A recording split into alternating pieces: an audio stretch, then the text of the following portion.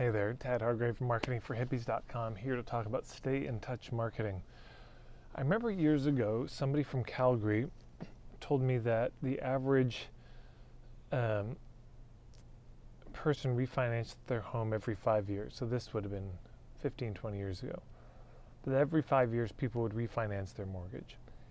And she said, what percentage of them do you think go back to the mortgage broker they originally used, when they used the 5 years before?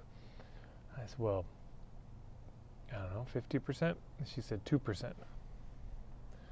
2% go back to the mortgage broker. Why would they not go back to or they go to a different one? Why wouldn't they go back to the one they used before? It's so much easier. They already have a relationship with them. They know them. They got their contact info. Well, let me ask you this question. 5 years ago, are you still in touch with the same people you were in touch with 5 years ago? Do you live in the same city? Are you in the same romantic relationship? A lot can change in 5 years. And if we don't stay in touch with people, they often don't stay in touch with us. So this is so true in the lives of our clients.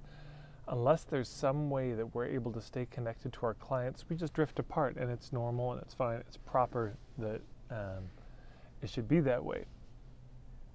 It just happens. So there's a kind of entropy on our email list, on our social media feeds. And if we don't ever email people, if we don't ever post anything on Facebook, we just sort of vanish, and the moving parade of life keeps on going, and they're carried away down the street. And maybe they think about us from time to time in a sort of passing way, but they have other urgent business to attend to that isn't us. So much of marketing is about staying in touch. I remember hearing about a study. I mean, this is old, but somebody had done some number crunching and realized it costs 6 times more to get a new client than to keep an existing one. Costs 6 times more because that initial bit is like an airplane taking off. Most of the fuel is used in the takeoff, and then once it's in the jet stream, it's pretty smooth. I was going to say smooth sailing, but you know what I'm saying. That's almost all the effort, is the takeoff. So it's the same with a relationship with a client. Almost all the energy is in that initial bit. And why? Because they don't know who we are. They don't trust us. Their guard's up, understandably. There's a bit of, well, prove it to me. And once we've proved it, once we've established the relevance, the credibility, and value the first time, we don't have to do it in the same way ever again. That's going to be fine. And then there's just a matter of timing. Sometimes somebody will come to us in a crisis, or they'll come because they're suffering some symptoms. We help them. Things get a bit better. Other priorities appear, and they may vanish for years. And then when they have that problem again, you would think, oh, well, they'll come back to me.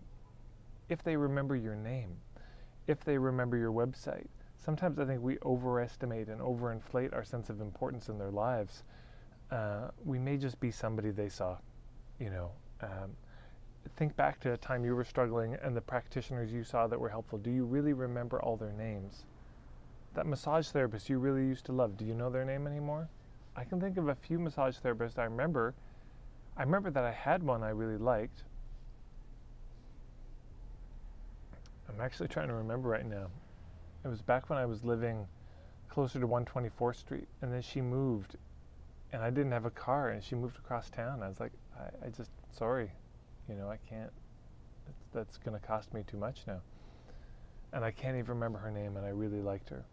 So it's going to be like that, which is a good reason to have a memorable business name, one that's easy to recall, not one that's difficult to recall, difficult to spell.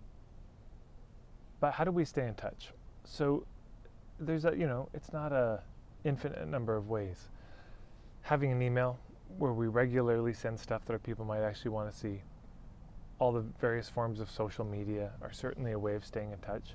But you can do this in person too. For years, I would throw parties. Whenever I'd go to Toronto, I'd invite my favorite past clients to come. And I'd host a party. Sometimes I'd cater it. Sometimes it would be a potluck. And it was amazing. I mean, predictable and amazing. People would come to the parties, and as they're leaving, it's like, hey, next time you're in town, let me know. Or, hey, you've got that workshop coming up in a week. Send me the info and I'll spread the word. Because I was sort of reconnected to them. So you can do events where you actually bring together, your clients. Customer appreciation parties, that kind of thing, are a great way. When you're in a nonprofit and fundraising, there's a thought, well, we just need new funders. But sometimes, in fact, often what you need is actually just to deepen your relationships with your existing funders. And sometimes people think, oh, I need new clients, but often you just need to deepen your relationship with your existing clients. This to me is the antidote to all the insanity, is depth. All the pushiness and desperation and diabolical tactics and marketing are solved by going deeper. And one of the places we go deeper is in our connection with our existing clients. And that can also be one-on-one outreach. That can be you sit down one day and you look over your client list and you figure out, I don't know, who are my top 20, 50, 100 clients, and you send them individual notes. Just, hey, I was thinking about you, and here's an article that I thought you might like. You could have a stack of just 100 business cards of your favorite clients, and let's say it's 90, and every day you just look at 3 of them, and you think, is there anything that I could send to this person that comes to mind? You just meditate for 1 minute, 3 minutes a day, and at the end of the month, you've gone through 90 people. And then maybe, you go a whole month and nothing comes to mind to send them, but one day you may think, oh yeah, I should send I just came across this article. Why didn't I think of that person? You send it their way. That's a way of staying in touch. There's all sorts of ways, but it's not infinite. The important thing is that we have a few that we use, and we use them consistently. Because if you see a client and then 2 years later they get an email from you, it's probably all over. They've probably moved on at that point. It's a little hard to wake up a dormant list, because they're not just dormant, they're vacant. Often they've moved on. So there you go. I just realized I'd never done a video about this stay in touch marketing. Once you've gotten in touch, you have to stay in touch with them, and stay in touch in a way that's going to add value to their lives, that they're going to be glad they have that. The other thing I should say is, one of the reasons Netflix, Hulu, Apple TV, Disney Plus, all these services have done so well is because they eliminated commercials. Can you imagine that? People hate commercials so much. I mean, God, it's half the program these days, literally, on cable TV. But they eliminated the ads. People were willing to pay, $9 a month to not see ads. And so if everything they get from you is an ad, they're going to tune out.